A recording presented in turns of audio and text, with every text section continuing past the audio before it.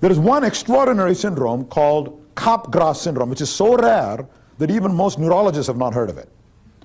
This refers to patients who are otherwise normal, sometimes in a psychiatric setting, but sometimes just after a head injury. The guy's been in a car accident and maybe has been in a coma for a couple of weeks and then comes out of the coma, seems quite normal, fluent in conversation, not emotionally disturbed, not hysterical in any obvious way, seems quite normal, except that he has one profound delusion.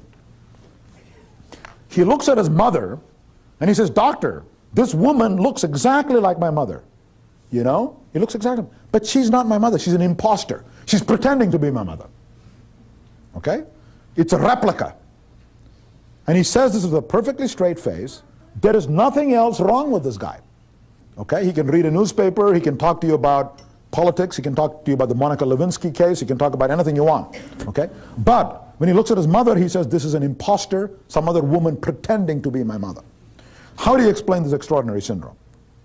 The standard explanation is Freudian, and you find it in most psychiatry textbooks. And that is, this young man, when he was a baby, when he was an infant, like most infants, like all of us here, and the same argument applies in reverse to women, but I'll just talk about men. When you're babies, you had a strong sexual attraction to your mother. This is called the so-called Oedipus complex of Freud. Okay? I'm not saying I believe this, but I'm saying this is the standard view, okay?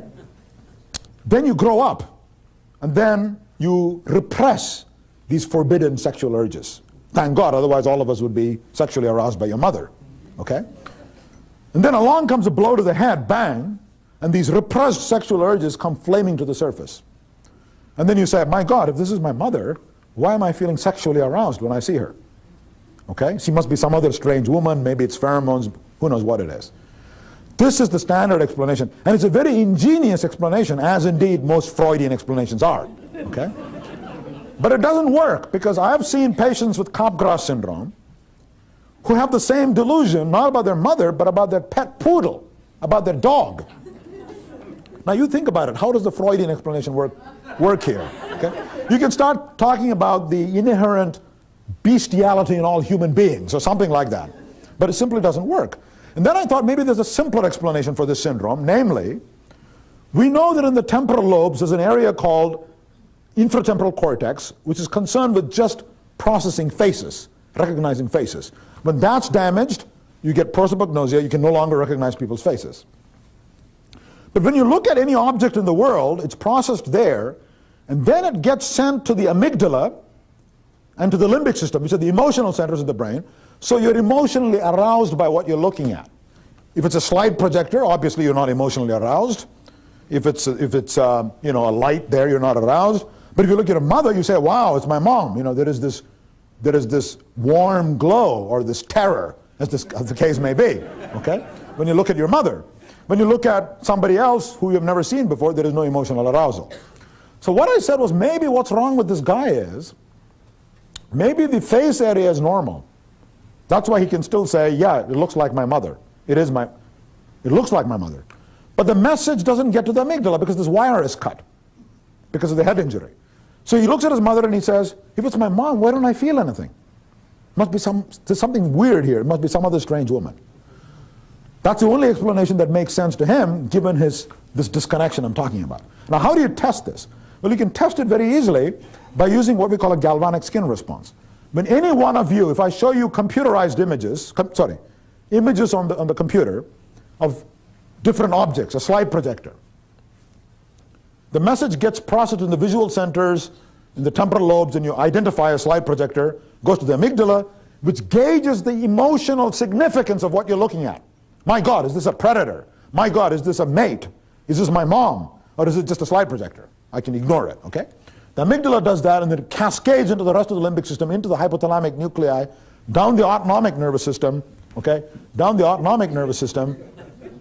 And then what happens is your skin starts sweating, your heart starts pounding, you prepare the body for fighting, fleeing, feeding, or sexual behavior, okay? Your body gets prepared for action. Your heart starts pounding, and your skin starts sweating because you want to dissipate heat because you're going to be doing something, you're going to be doing something active, okay? You can measure the change in skin resistance by putting 2 electrodes on the palm of the hand. And this measures the change in resistance. So when I put any one of you here in front of the screen and show you a slide projector, there's no change in resistance. But if I show you a stranger, there is no change in resistance. But if I show you your mom, you say, wow, mom, okay? Instantly, it cascades in and it makes you, believe it or not, every time you see your mom, you sweat. All of you here, okay? Whereas if I show you some inanimate object like the slide projector or something like a shoe or something like that, nothing happens. Unless you have a shoe fetish, then you can, that's a different matter, okay?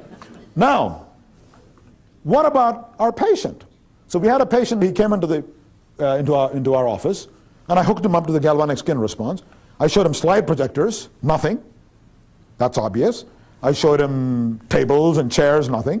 I showed him people he has never seen, nothing. Then I showed him his mother, nothing. No galvanic skin response. Whereas any one of you here in the audience, if you see your mother, you get a huge, big galvanic response. This supports our argument that there's been a disconnection.